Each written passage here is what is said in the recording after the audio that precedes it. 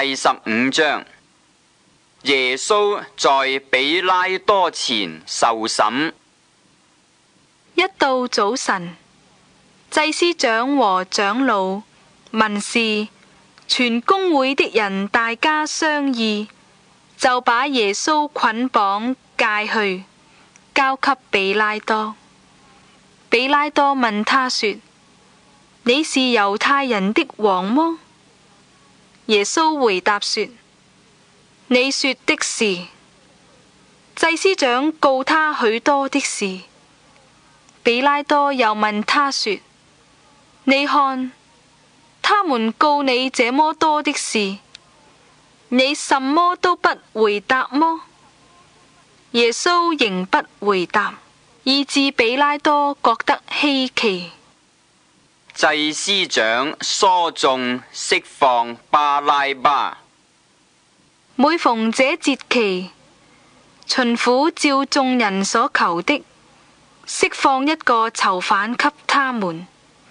有一個人名叫巴拉巴，和作亂的人一同捆綁。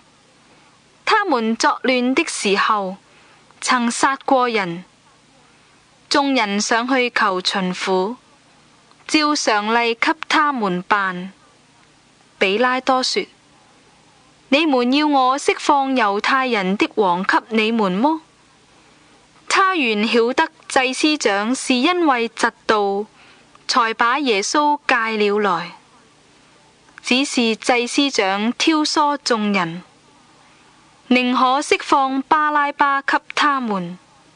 比拉多又說：那麼樣，你們所稱為猶太人的王，我怎麼辦他呢？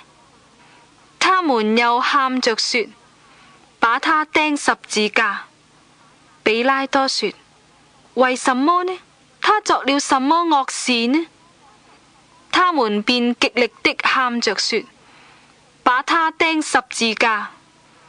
比拉多要叫眾人喜悅，就釋放巴拉巴給他們，將耶穌鞭打了，交給人釘十字架。戲弄耶穌。兵丁把耶穌帶進衙門院裏，叫齊了全營的兵，他們給他穿上紫袍，又用荊棘編作冠冕給他戴上，就慶賀他說：恭喜猶太人的王啊！又拿一根葦子打他的頭，吐唾沫在他臉上，屈膝拜他。戲弄完了，就給他脫了紫袍，仍穿上他自己的衣服，帶他出去，要釘十字架。耶穌被釘十字架。有一個古利奈人西門，就是亞歷山大和魯孚的父親，從鄉下來，經過那地方，他們就勉強他同去，好背着耶穌的十字架。他們帶耶穌到了各各他地方，各各他翻出來，就是髑髏地。拿沒藥調和的酒給耶穌，他卻不受。於是將他釘在十字架上，拈鬮分他的衣服，看是誰得什麼。釘他在十字架上，是巳初的時候，在上面有他的罪狀，寫的是猶太人的王。他們又把兩個強盜和他同釘十字架，一個在右邊，一個在左邊。辱罵主，不能救自己。從那裏經過的人辱罵他，搖着頭說：哼，你這拆毀聖殿，3日又建造起來的，可以救自己從十字架上下來吧。祭司長和文士也是這樣戲弄他，彼此說：他救了別人，不能救自己。以色列的王基督現在可以從十字架上下來，叫我們看見就信了。那和他同釘的人也是譏誚他。從午正到申初，遍地都黑暗了。申初的時候，耶穌大聲喊着說：以羅伊，以羅伊，拉馬撒巴各大尼。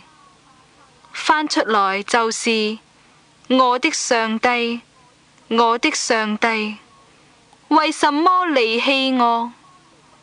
旁邊站着的人，有的聽見就說：看啊，他叫以利亞呢。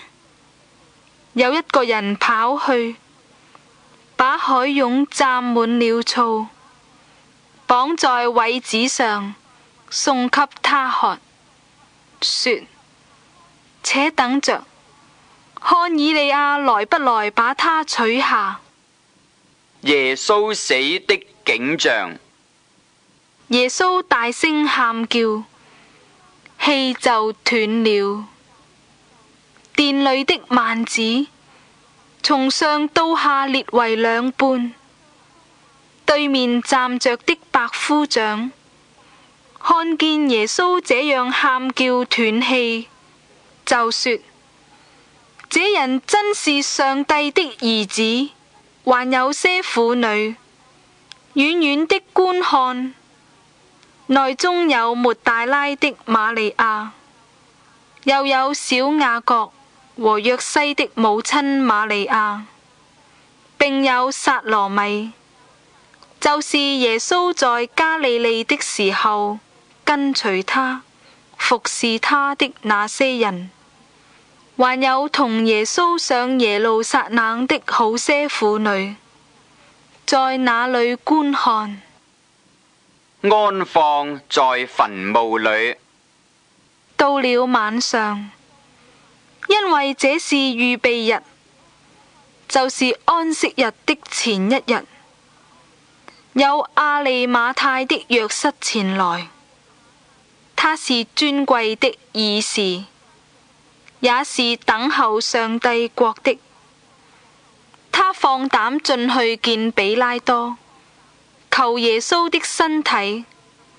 比拉多詫異耶穌已經死了，便叫百夫長來問他耶穌死了久不久。